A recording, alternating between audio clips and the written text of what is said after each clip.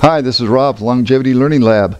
We've got two new welders here. We got the Longevity StickWeld 160 and we got the Longevity StickWeld 200. Both little DC welders. They run on the 110 or the 220 current. Really nice little welders, really light.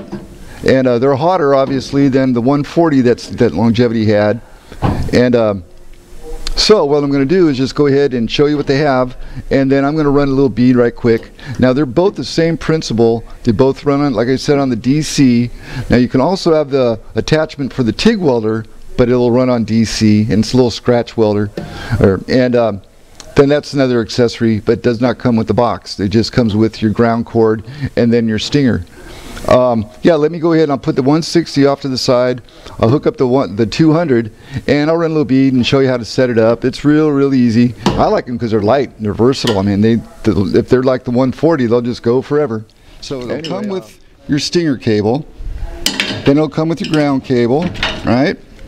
Then it'll also come, if you want to go to the 110 or the 220 current, you got your adapter. And this will go right into your standard wall socket, and then this is your adapter plug that goes into the machine. And yeah, the 110 works good for really thin stuff, and for 200 or even the 160, that's good for structural welding. It's always great for do-it-yourself. So yeah, I'll show you what's going on here. So what we got, 160 I got, and I got it set up for the plugged into the 220 right now. But before I turn it on and show you all that stuff, I'm going to show you we got how good we got our nice little ground clamp here. This is nice and sturdy. It'll last you. And then nice stick holder. This thing, you can probably beat it up pretty good and it'll still keep going. And then let me show you how we get it hooked up here in the front. Get these out of the way. Now because I'm running on the 220, I don't have to go ahead and use that adapter, so there's no need to show you that. But in the front we've got our plus, our positive, and we got our negative. Okay, so it's got the quick setup. You just plug it right on in there and twist it so it'll stay nice and locked for you. Remember to keep the machine turned off when you do this, because you know there's always a safety issue. Okay, now that's all hooked up there. Now remember, the polarity is going to be different, so you can flip-flop these around. It just depends on the material you're going to be using and the rod you're going to be using. Okay, it's in the back, off switch, and it's just one switch. That's it. That's just what it does. So let me turn it on for us. It's pretty quiet, you know, typical. Now in the front, right here, here's your control knob, right? And that's your amperage control. Now over here, you got a setting where it's set for stick welding right now, but then you push the button over here, and it'll go to TIG welding. All right. And you can TIG weld on DC with this, but you have to get the little stinger, the accessory for it, and that's got we've got the regulators for it and all that. And remember the gas, the argon or the helium. And so the other button up here is for if it gets overloaded, okay? And then you just go ahead, it'll shut itself off automatically. So let me see, we're gonna go back to stick welding. And that's at 69. I got to go a little higher, so I'm going to go up about 120. There we go. And you just keep turning it. That's the thing about digital. That's a good point for it. Myself, I'm old school, so we'll go this way. Okay, we'll get 125. So now I'll go ahead and I'll get some rod and some material, and I'll go ahead and I'll run a little bead for us, and we'll go from there. Explain to you in the manual. So let me go ahead and just hook it up right now. I'm going to do the stainless, so I'm putting my ground on the positive side.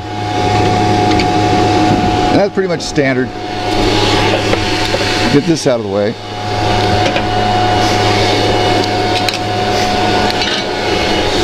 And our stinger.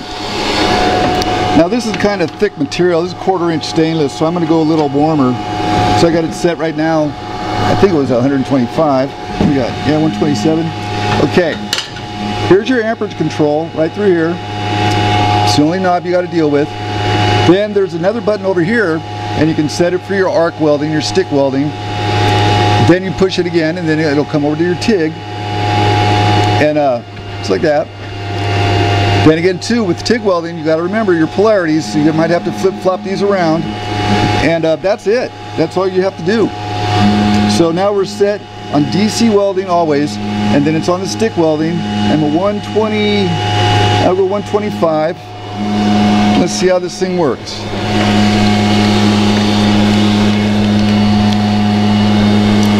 I got a bracket I need to use at home. Okay, here we go.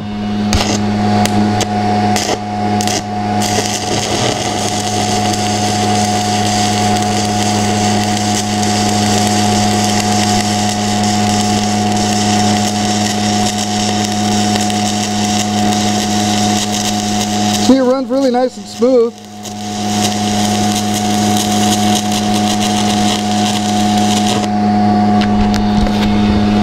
Hopefully that it'll just pop right off. Let it cool down. I'll show you after it's done.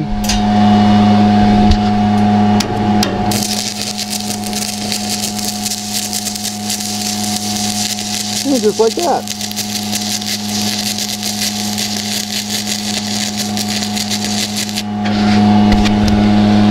I like it too. It gets good penetration. I cheated a little bit because it was already doubled. Let me turn this off.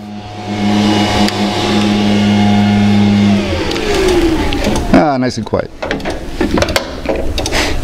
So really, I mean, for the price, these things are really, really nice. I mean, they'll just go forever. I mean, and look how small they are. I mean, 10 pounds maybe. And yeah, for what I would need at home, or even out in the field, if you're doing fences, doing little hand railings, body work, you know, because you got the 110 option.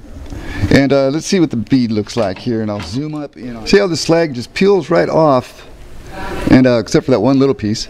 But yeah, it worked out pretty good. I got the penetration for it, and looks nice and shiny. Let me get that other little piece off there. See, and it'll just peel right on off. There you go. A little bit more cleanup. So that's about it. And so yeah, for longevity, the 200 and the 160, they're nice little units, real basic. And I'm Rob, and thanks for joining me at Longevity Learning Lab. We'll see you next time. Bye. Longevity 160 and 200. This is the exit outro. 3, 2, 1. Okay, so it didn't turn out too bad, really. I mean, I don't profess to be an arc welder, just a welder. You know, if I can see it, I can weld it pretty much. It turned out pretty nice though. It's nice and even flow. You got to remember though, keep your rods dry too. I mean, because any kind of moisture just sucks that right into that flux, and you'll have trouble striking that arc. And if you do have trouble striking the arc, turn up your amperage a little bit. It'll burn it a lot better, because I mean myself, I get the same thing. It'll stick on me, but it does come down to the condition of your rods, and so you got to really think about that. So keep your rods dry, keep all your welding rods dry, keep everything dry, you know. And yeah, the little 160 and the 200, they're pretty good. I like them, and like they're only 10 pounds. I mean, it says it in the manual, but I didn't read it. And so anyway, yeah, enjoy. And I'm Rob. Thanks for joining me on Longevity Learning Lab. We'll see you next time. Bye.